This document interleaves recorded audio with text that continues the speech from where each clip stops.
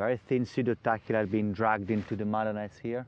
So it could be again pseudotachylyte forming in the block between two main shear zones.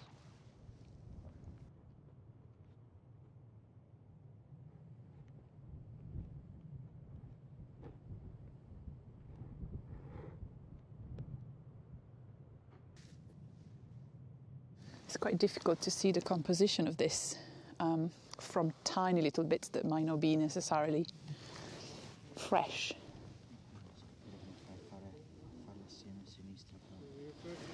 So I could check with my compass to see if it contains considerable magnetite.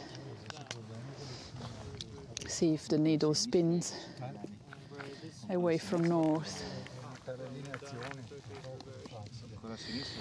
Yeah, Luca, it does contain, I think, a lot of magnetite, this dike. Oh yeah, it does? It does, yes, it does.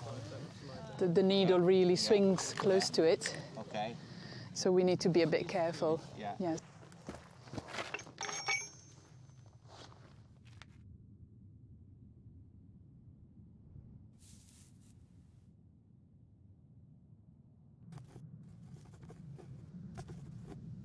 So these are the main, mostly east-west lineaments, which this is one of. So we are here. This is the path we did. If it is this lineament, you should then head towards the lake.